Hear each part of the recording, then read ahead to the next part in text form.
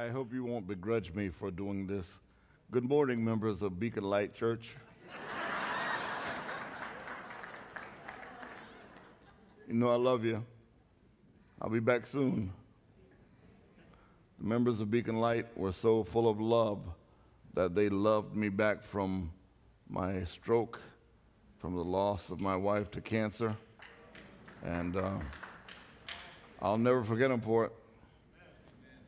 We have a love affair that's going on and on and on and on, and I hope it never stops. Hope you have a great worship service today. Get somebody else to preach. You don't have to look at me. Let's pray. Father, I didn't think I'd be back here, but you knew.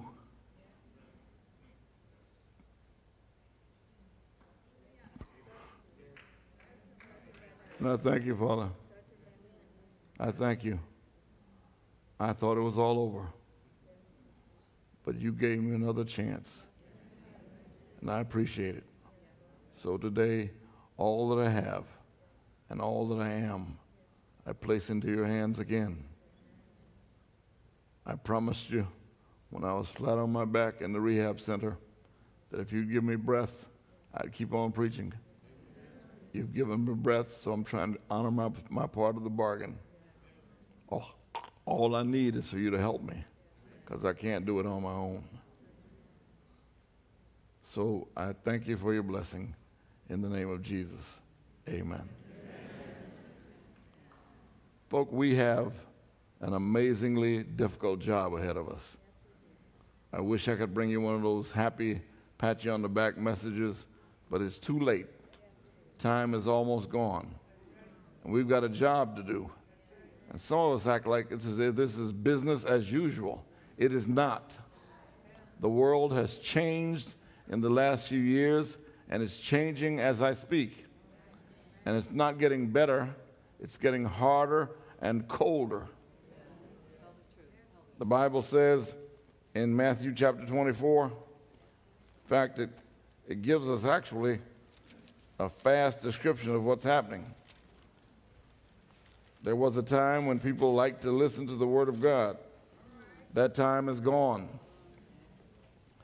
Matthew chapter 24, verse 12 says, "And because iniquity shall abound, the love of many shall wax cold." That's what has happened. But our job has not changed. Situations have changed, but God expects us to tell people about His love before it's too late. And I like the job, but it's just getting more difficult. People don't want to hear it anymore. Their minds are on something else. In fact, they did a survey not many years ago and found out that there's only one language that works all around the globe. And that language is the language of the hip-hop culture. Everybody knows that one. People don't understand pastors or teachers anymore. It's as though we're speaking a foreign language. But I know a God who on the day of Pentecost gave a gift to His followers so that everybody could hear them in their own language. I don't recommend that we learn to speak hip-hop. I just tell you that what's going to happen is God is going to let us talk, and He will translate our words into words that they can understand. I'm one of those people who believes that the miracle at Pentecost was not a miracle of speaking, but a miracle of hearing. And I don't have any doubt that we can talk to those who don't think they understand us, because the Holy Spirit will give them the ability to understand the truth from our mouths. And I look forward to sharing it with them. Well, how about you? Amen. God has been so good to me that I want to tell everybody.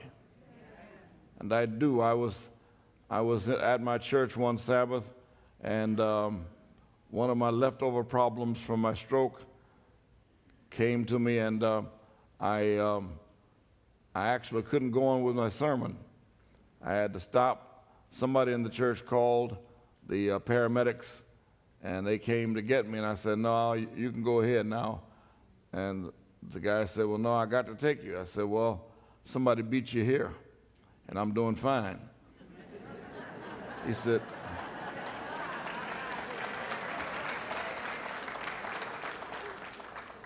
I understand what you mean, Pastor, but I got to do my job. My wife will tell you that on the way to the hospital in the ambulance, I told him about my faith, what I believed, and about the Holy Sabbath. And he got interested in that short ride. He said, I'm going to come back to your church. I said, I'll make you keep that promise. I don't know whether he's been back, but any Sabbath he comes, I'm ready for him. Amen. So our job is difficult, but it's not impossible. People have gotten cold-hearted. There used to be a time when they wanted to hear truth. Now they want to hear anything but truth. However, you and I have a promise.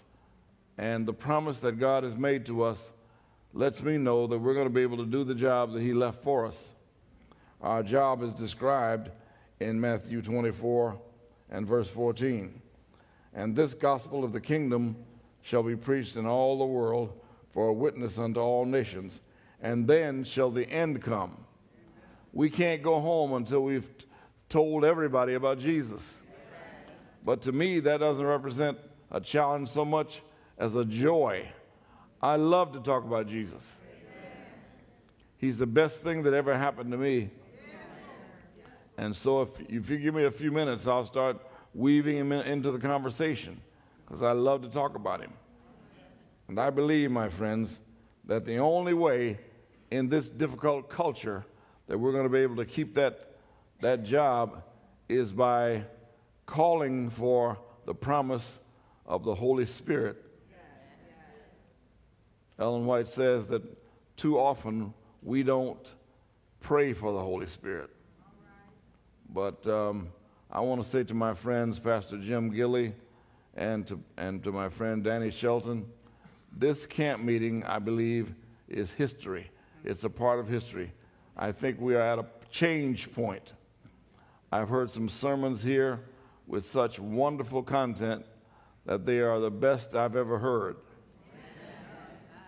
And I think this camp meeting is going to make a difference in the culture of our church. In fact, I believe when we look back on it in a few years, we're going to say that was the beginning. That's when we started changing. And the one thing that I believe will change is that we're going to experience the outpouring of God's Holy Spirit in the latter rain.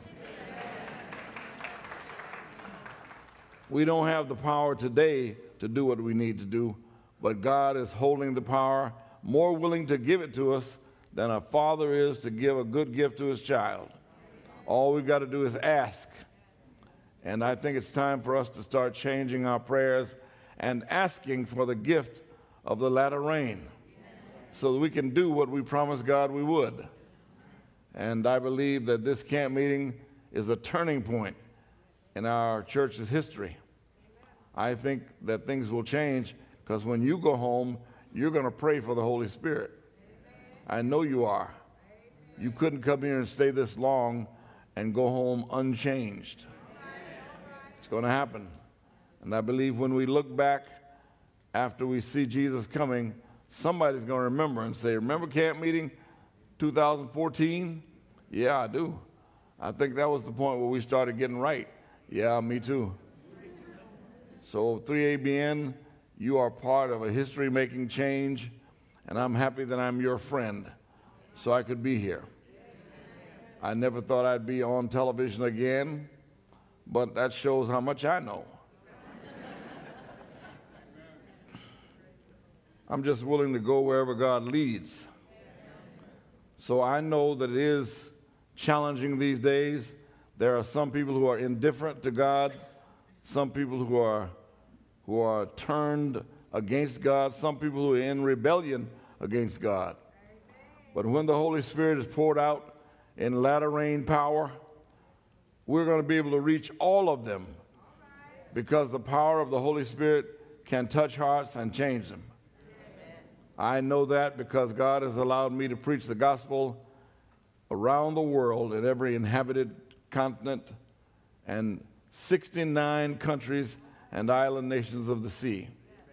I've been to some places I never thought I'd even know, but I preach the gospel. In fact, I say often that I wish I could take before and after pictures, because I've met people, I couldn't speak their language, but I could look at their faces and tell something about them. But when they got through hearing the Word of God, they didn't look the same. The Word of God will change you. So before you go out and get your facelift, get in the Word of God real deep. Let Jesus do a job on you. And it won't cost you anything. The cost for your facelift is already paid. And when you look at Jesus' love again, you'll look better. I promise you. And you won't have to go back again and get it adjusted, because Jesus adjusts it every day. Amen. That's what we've got to be about, folks. We've got to be about our Father's business, spreading this word all over the world. And you know, and I know, that 3ABN is a big part of that, because what we have experienced here at camp meeting has gone already around the world. There are people who have heard everything you've heard. Now my question is, what are you going to do about it? There's some folk who heard it the first time this week, and they're going to do something about it. How about you? You look like you're ready to do something. One of my friends who is a pastor of another denomination said to me, you know, Pearson, your people look so intelligent. They look like they're really on top of things. He said, but sometimes I've found out that even though my people don't look as intelligent, they're ready to go to work for Jesus right now. Amen. Your folks just kind of sit there and look intelligent. And the reason why I hated that remark is because I found it to be true. God has blessed us so much that we look like we could do anything. And some of us just sit there and look like we could do anything. It's time for us to stop sitting looking like we could do anything, and by the power of the Holy Spirit, do anything. Do everything. Because as soon as that's over, then the end will come, and we'll go back home to live with Jesus. The Bible says, the eye seeing seeth not, the ear hearing heareth not what God has prepared for his children. But if you read that text real carefully, it says, but the Spirit tells us a few things. Every now and then, I hear God talking about what heaven is going to be like. Well, I'll tell you what, a hint, there's a hint. If Jesus could make earth in 6 literal days, and it'd be so beautiful, what do you think heaven's going to be like? He's been working on it for 2,000 years. Amen. I want to be there. Amen. I've heard one interpretation that we're going to have resting places, mansions. And that's okay with me. I think I could deal with a mansion, especially one that doesn't have a mortgage. Then another interpretation says that in my Father's house there are many rooms. And I like that one because that means I'll be down the hall from Jesus. Be down the hall from you too, probably. So if you don't love me today, you better adjust. Because you're going to be down the hall from me. You'll run into me just about all the time. We had better learn how to love each other. What do you say? Amen. So we have a job to do. We don't have the power to do it. But God has the power holding for us, and it's time for us to start praying sincerely that God will pour out his Spirit on us, because the Holy Spirit can do anything. There's nothing that the Holy Spirit can't do. And God is willing, more willing to give the Holy Spirit than we are to ask. And let's stop our reluctance. Let's get our power. What do you say? I have done meetings where I wished for power. Many times I go to a new city, and the people have already said, Pastor, when you get here, we're going to have a big crowd for you. And I'll go to a big auditorium that holds about 20,000 people, and sitting in front of me about 20 people. Now, I've learned something. I don't get disturbed because I know what the Holy Spirit can do. So I just start praying about it. And God will take those 20 and multiply them. So that every night, instead of getting smaller, that number gets larger. And God will eventually, through the power of His Spirit, fill the place up. And I've learned that. So when I see an empty auditorium doing evangelism, I'm not disturbed. I'm just excited about what I'm about to see. Because I know God, in His own way and His own time, will fill the place up. There are times when I've come to the end of an evangelistic meeting and didn't have enough people who had already decided to be baptized, and I'd say, oh, no, we're in trouble. We're not going to have enough people. Then I remember who I work for. All I did was ask God, turn the Holy Spirit loose in this place. And instead of having a small baptism, overnight, God would change the terrain, and we'd have a baptism that was unbelievably large, because the Holy Spirit changes hearts. Amen. I have been in the place where thousands of people have been baptized, but I came to know I was never the one who changed anybody's heart. No word of mine has ever changed anybody to believe in Christ. The only power that does that is the power of the Holy Spirit. But God is my Father, and God sends the Holy Spirit. So all I've got to do when I get in a jam is call Daddy. Tell Him what I need. And He dispenses the power, and it gets done. So I thank God that I've started off in some small places with a small crowd, but God makes the difference. And I know that if you and I would start doing what God calls on us to do and asking for the Holy Spirit's power, we would do amazing things. That tiny little Bible study that you start in your house will get so big that you can't hold it in your house. Those 2 people who come every time will start adding and multiplying until you won't have room in your house. They'll squeeze out of your living room into your den, into your bedroom, and you'll wonder, what are we going to do?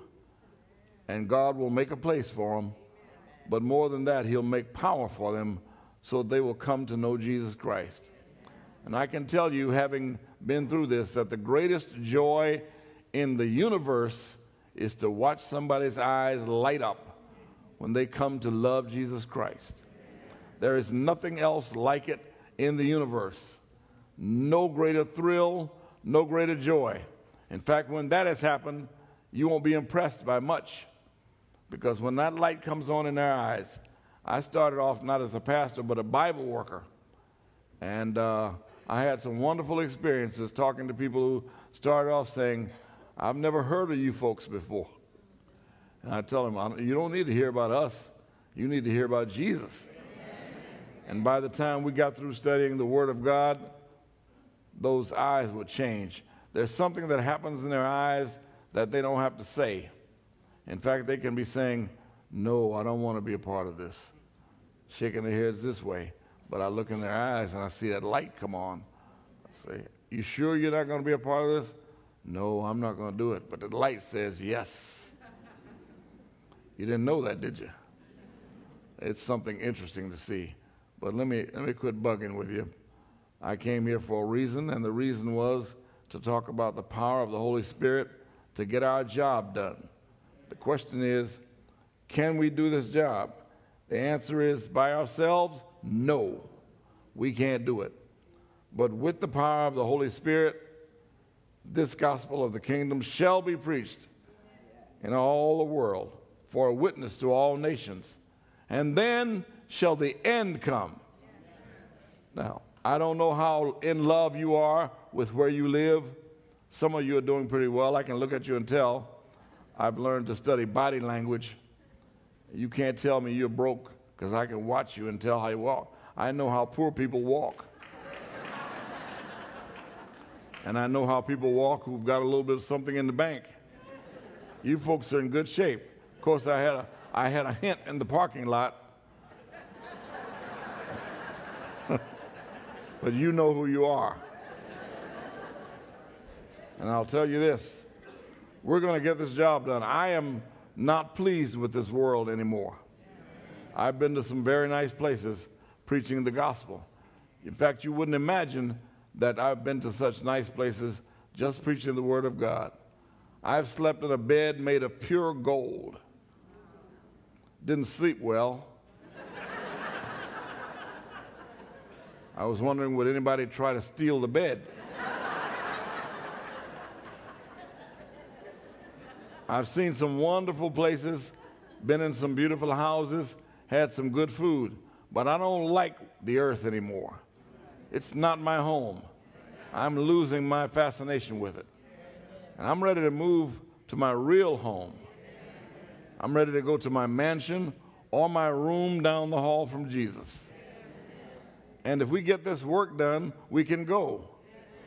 I like you, and I'm glad to meet you here, but I'd rather meet you down the hall from Jesus. So what do you say? Let's get this work done. You can't do it by yourself, but ask for your help. Call our Father and ask Him for the power to help. And when we do that, we're going to get this job done. You'll have a great time doing it, and when it's over, we can go home to live with Jesus. And I want to do it. How about you? Praise God.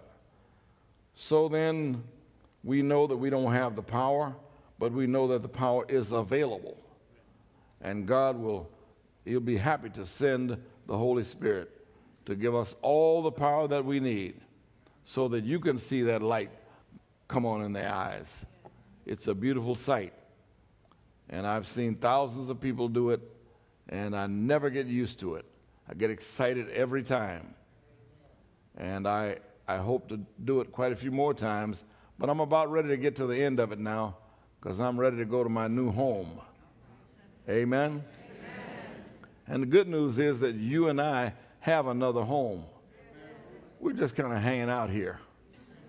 We're here to do a job, but as soon as the job is done, we got somewhere to go. We got places to go and people to see. And I'm about ready for it. And I believe this camp meeting has brought us closer to it. And I'm excited about it. I thank God for 3ABN and the plans that God gave to them and what it's done for us. I'm excited about doing the job and going back home to live with Jesus. And I hope you are too. So today, let's make up in our minds that we can't do this job by ourselves, but we've got help. And it's about time for us to call for help. Now, I'm a good guy to tell you about that because I got introduced to the Holy Spirit in a kind of different way. I preached my first sermon when I was 13. I'm a little older than that now. The MV Society, you remember that, don't you? Had some great plans. They were thinking outside the envelope. And they said, you know what we ought to do? We ought to go to the prison with the prison band, and one of us ought to speak to the prisoners. And I was listening and wondering how that was going to turn out. They talked about it and talked about it. Finally, they said, well, who will speak to them? So, you know, I think Walter ought to be the one.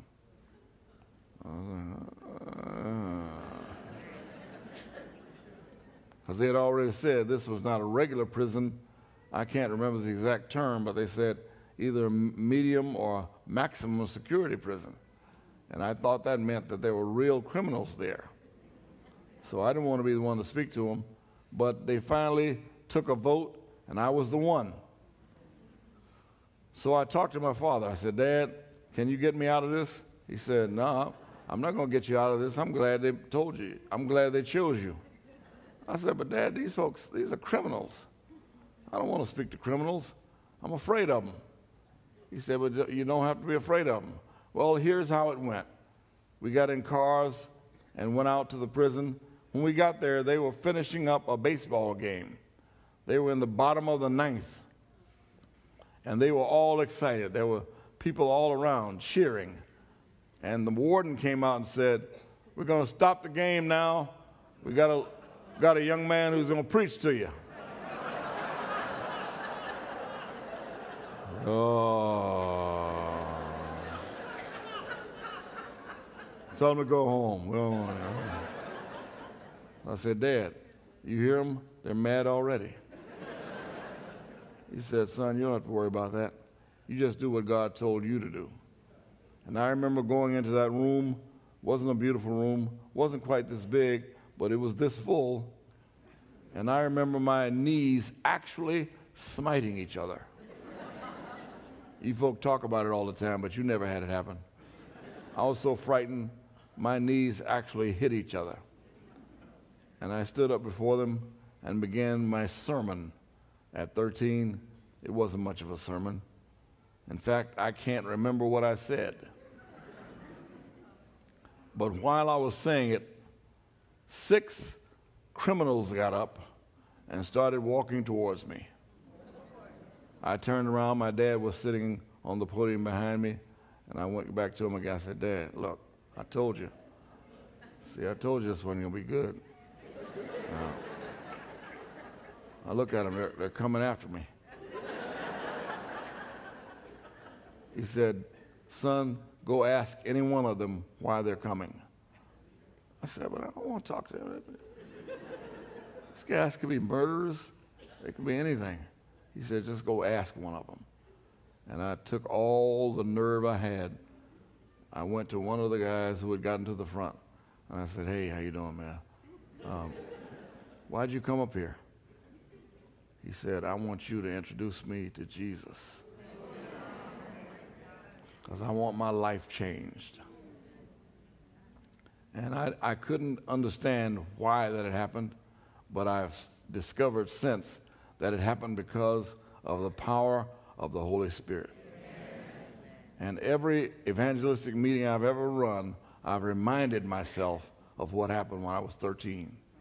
Because I couldn't do it, don't even know what I said, but I do know that they started coming down to the front without being called, because I didn't have to call them, the Holy Spirit had called them.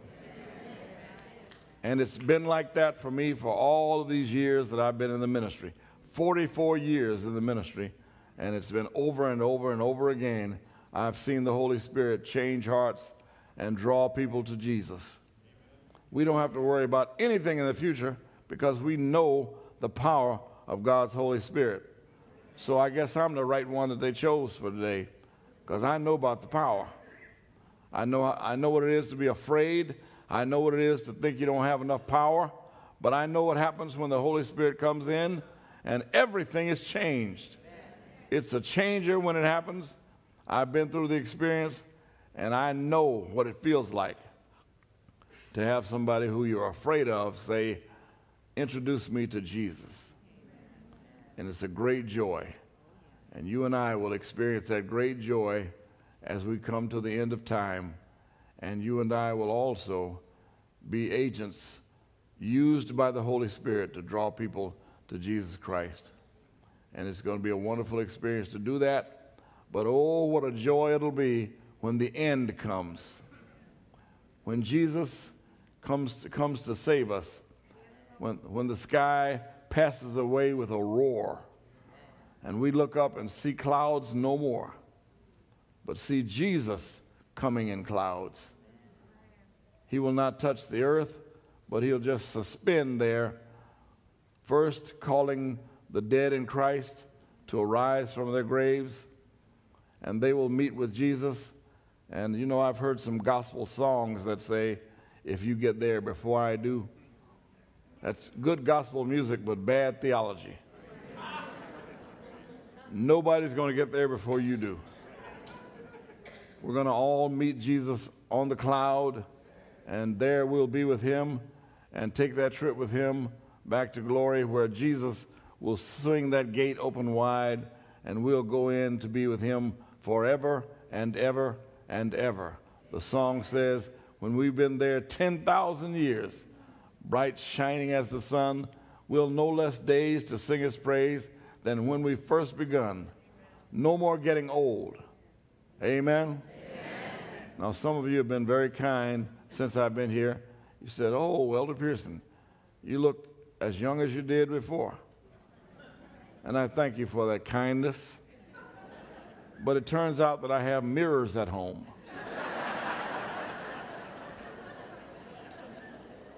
And I know that on earth, you look older. I won't make you say amen to that, because it might put a crunch in your Sabbath.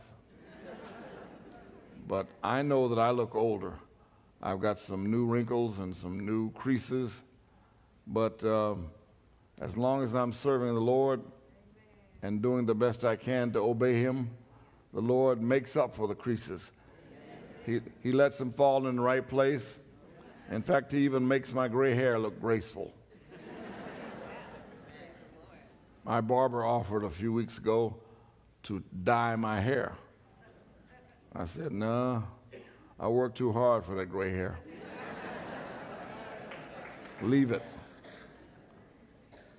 Because when you know Jesus, all that stuff that happens doesn't make you look worse, makes you look better. I met some dear saints who were very old, but they didn't look tired. They didn't look old. They looked very gentrified. They looked even wealthy. And they looked like they were settled in Christ. So I thank you for being kind to me, but I know what I look like. And I know both sides of reality. I do look older, but I do look better.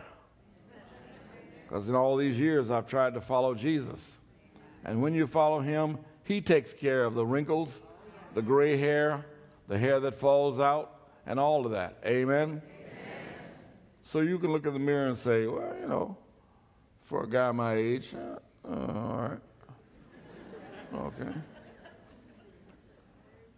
But our job is simple, and we need to get to it. We need to stop having internecine quarrels. People in God's church ought not be quarreling with each other. Not only do we not have the time to quarrel with each other, but we don't have the resources to quarrel with each other. You ought to be using all of that to talk about Jesus. I remember one day I went to get my car repaired. And you know how it is. You want to make them think you know what they're doing. So I went back into the bay with the man who was repairing my car, and I got under the car with him. And I was looking at him like I knew what he was doing. Didn't have a clue. And something awful happened.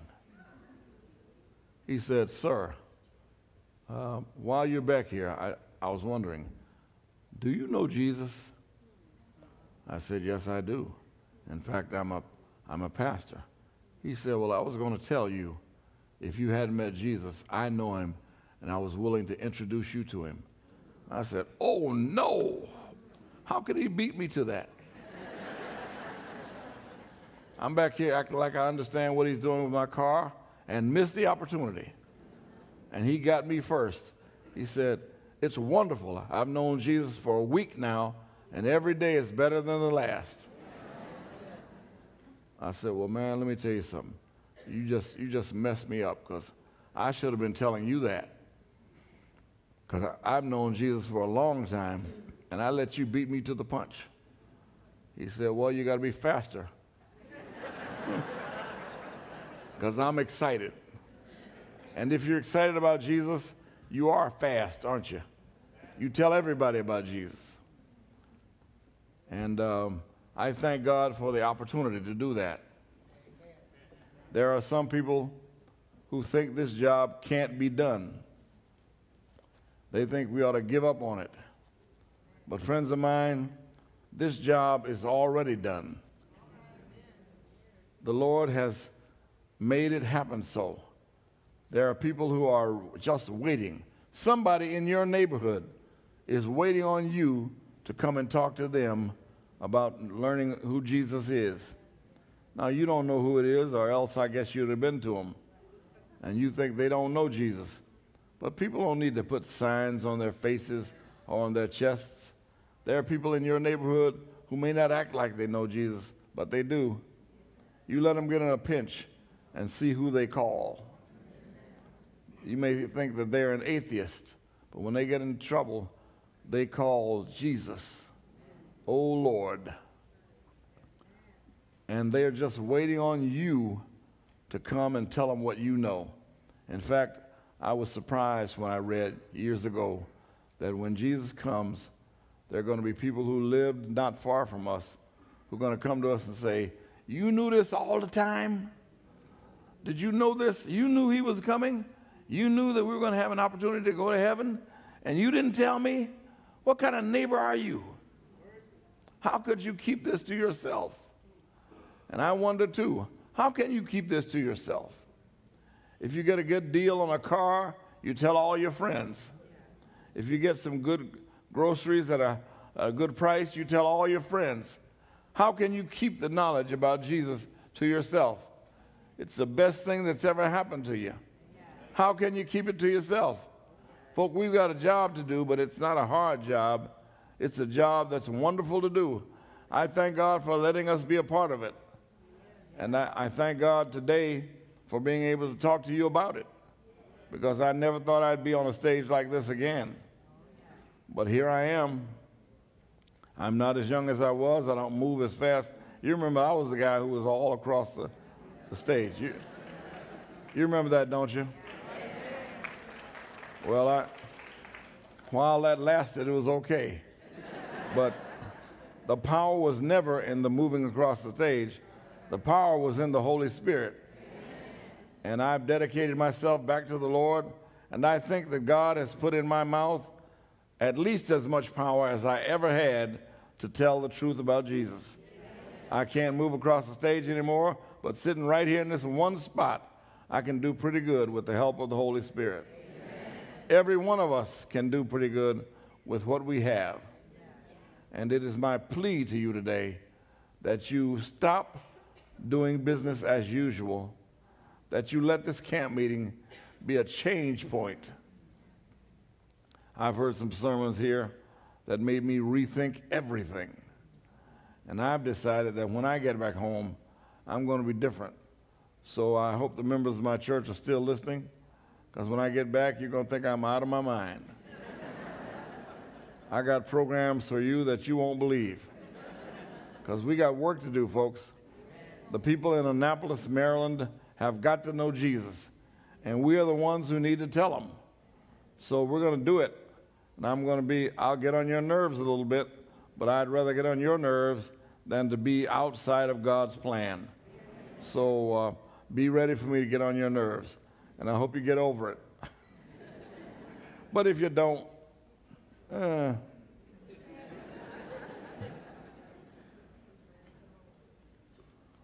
God says, I've got a power for you, and the power is like Jesus described to Lord Nicodemus. There are people who have studied the Bible who believe that Jesus told Lord Nicodemus more in that one conversation that they had by night than he told anyone else. And he told Nicodemus about how the wind blows where it wants to blow. You can't see it, but you can see what it does. You don't know where it came from, you don't know where it's going, but you can tell what it did. I was once in an evangelistic meeting in a little town called Xenia, Ohio. Xenia had a tornado, and it tore the place apart. I came a year later and put up my tent, and I was wondering why everybody was so nervous standing outside. But one of my workers said, did you know, Pastor, when you chose this place, they had a tornado last year? I said, I guess I did. I said, well, I don't think they're going to come in here. Well, they did.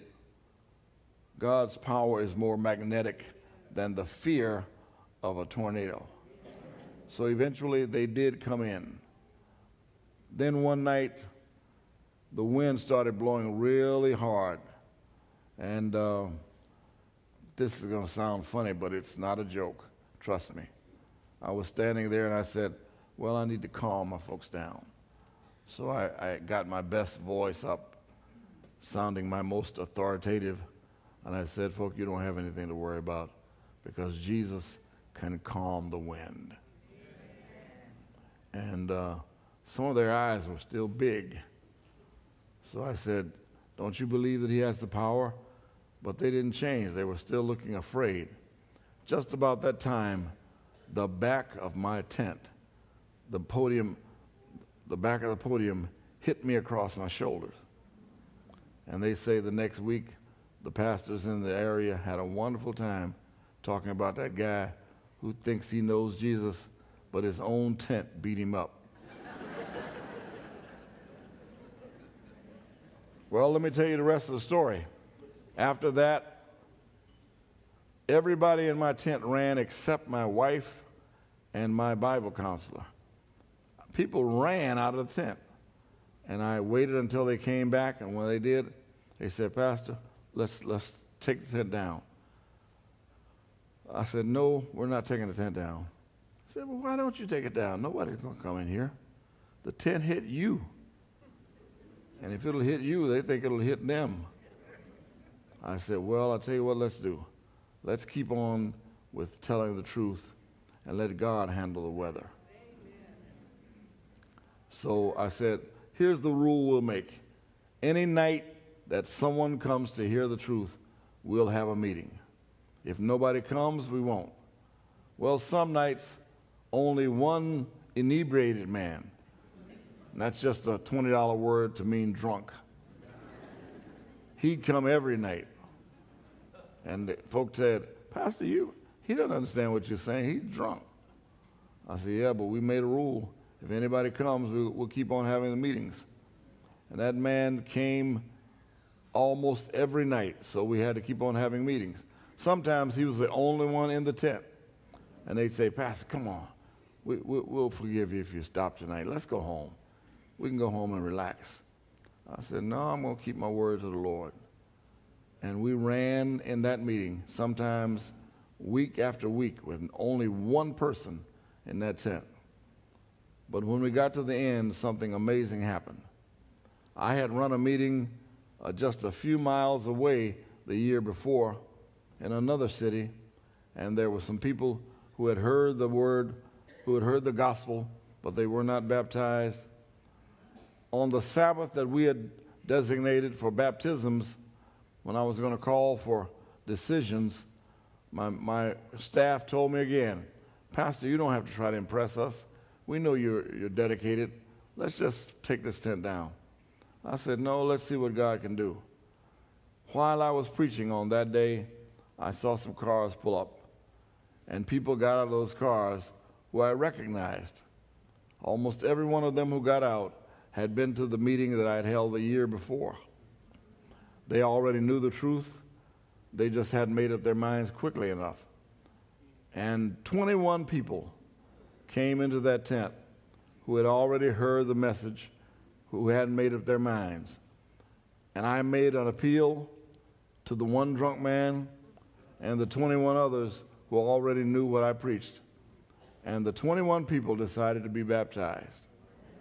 So out of a meeting with one drunk man coming, we baptized 21 people.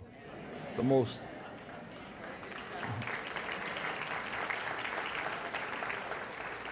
most precious 21 I've ever baptized. There have been meetings when I baptized a whole lot of other folks, but none more precious than these, because they weren't there. But while I was preaching in faith, they came. I don't know how they heard. I don't know how they knew I was running another meeting, but they came, and they decided to be baptized. And God taught me another lesson. If you just do what I tell you, I'll make it right. Amen. Let me handle the results. You just do what I say. Amen. Is there anybody in this room who knows that works? Amen. Praise God. And I've learned that over and over again. But we have not seen the greatest days yet. I ran a meeting in a little town called Tema, Ghana, in West Africa. And I got the best response that I've ever gotten in one meeting. Well, maybe not. I'll tell you about the other one. But 600 people decided to be baptized. 600. Now, the church that I was having the meeting for had, I think, 15 members. And we were about to baptize 600. So figure that out. How do you do the right hand of fellowship when you got 15 members of the church and you got 600 joining? But we went out to the sea and we stretched our pastors out and they baptized. I would do the declaration and lift up my hand, and 15 pastors would baptize somebody. We stayed there all afternoon and baptized 600 people.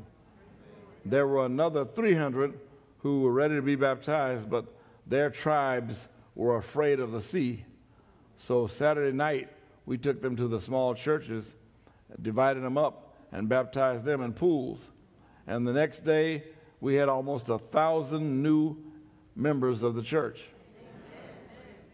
And that was a wonderful day.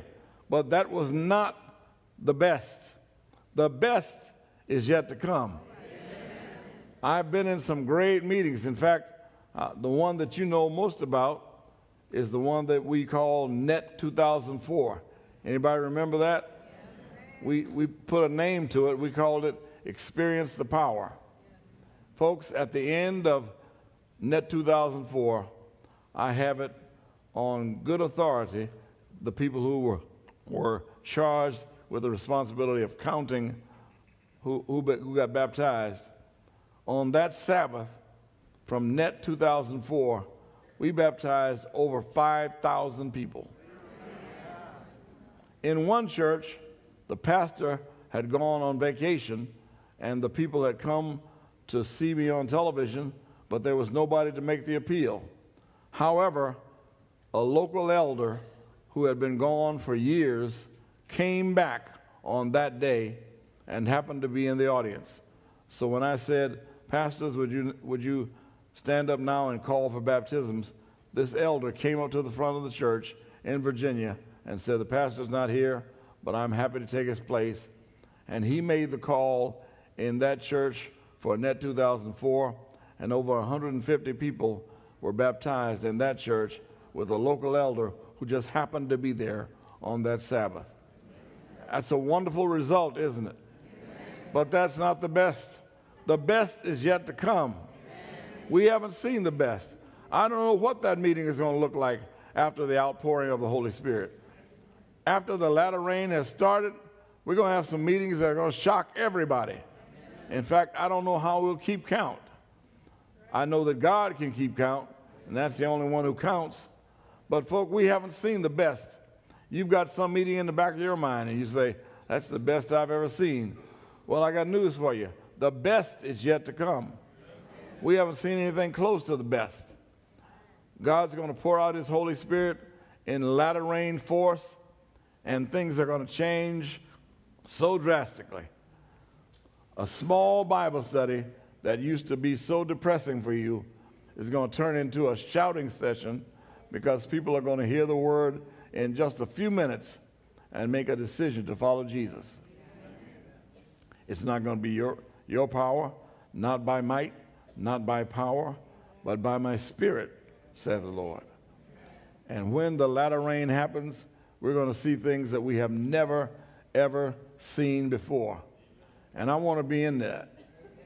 So I'm going to hold on. My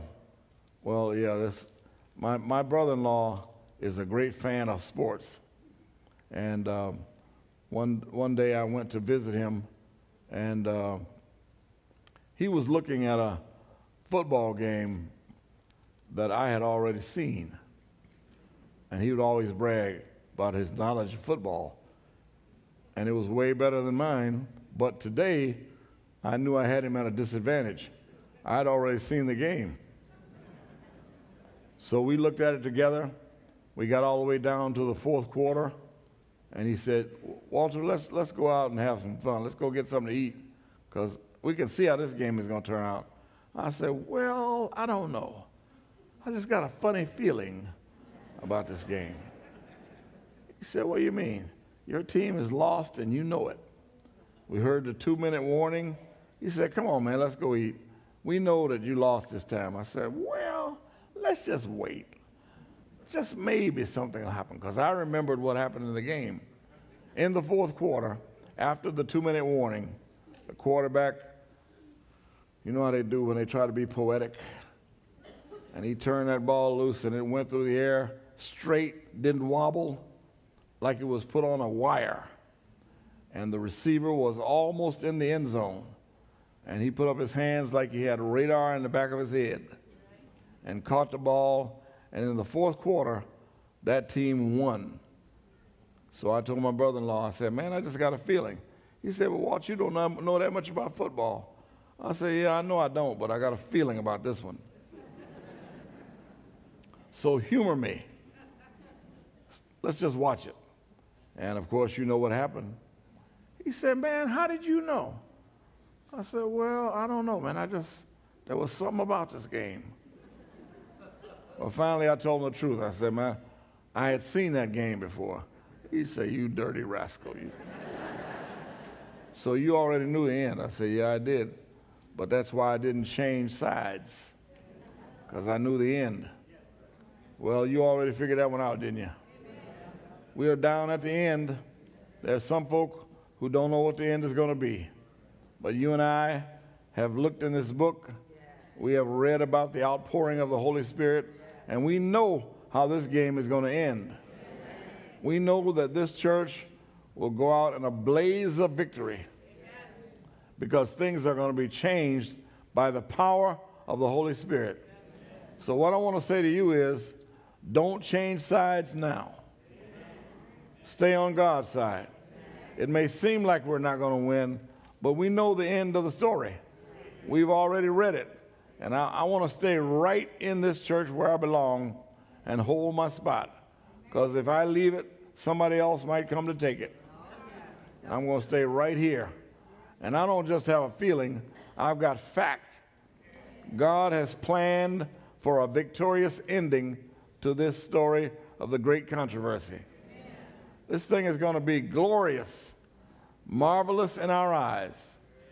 But if you leave now or change sides now, you'll never experience it. I urge you not only to be here, but to be part of it. We know we're going to win. It may seem like we're outnumbered all the time, but when the Holy Spirit falls in the latter rain power, we're not going to be in the minority anymore, because the Holy Spirit is a majority by himself. And all he needs us to do is to stay on his side, stay on God's side, and we'll be part of a victory that nobody will ever forget. And I'm going to stay right here. I'm not as agile as I used to be.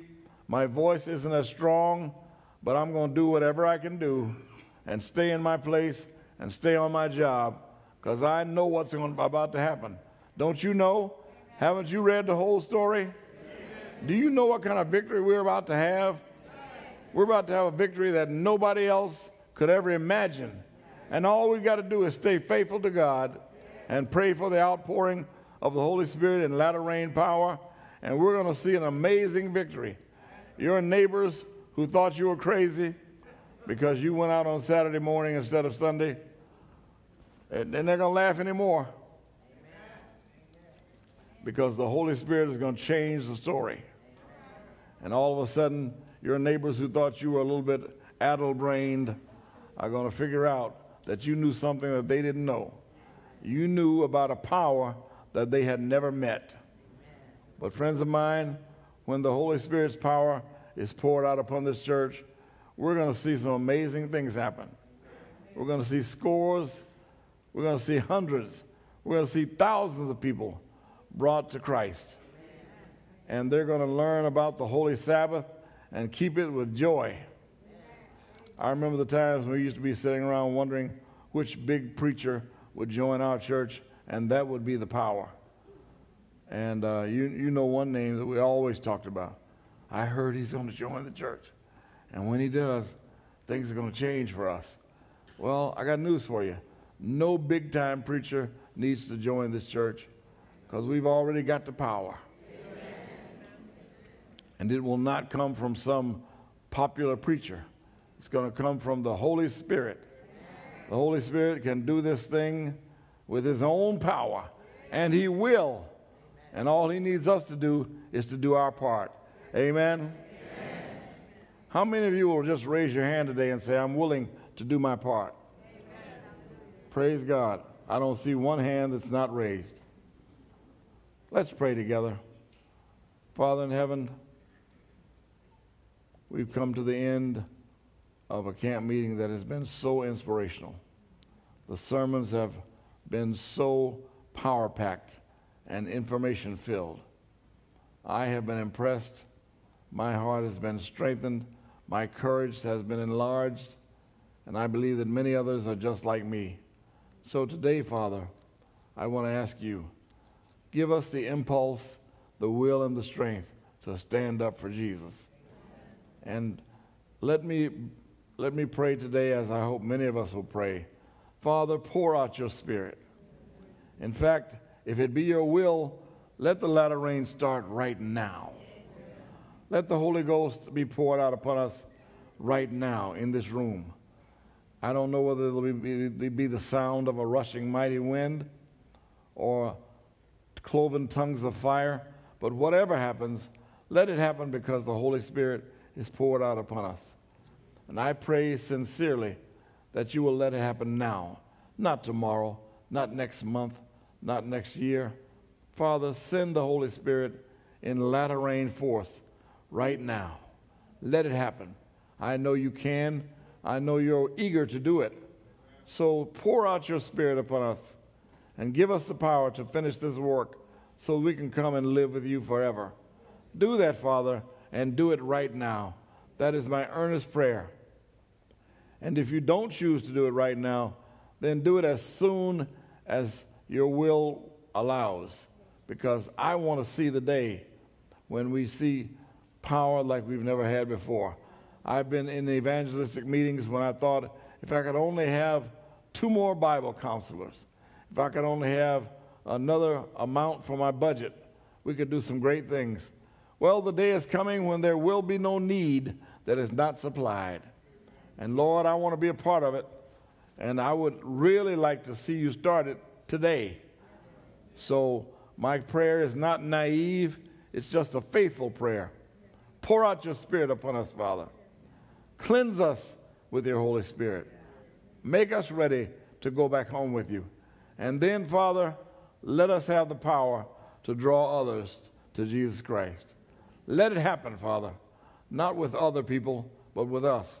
Cleanse us today. Purify our hearts.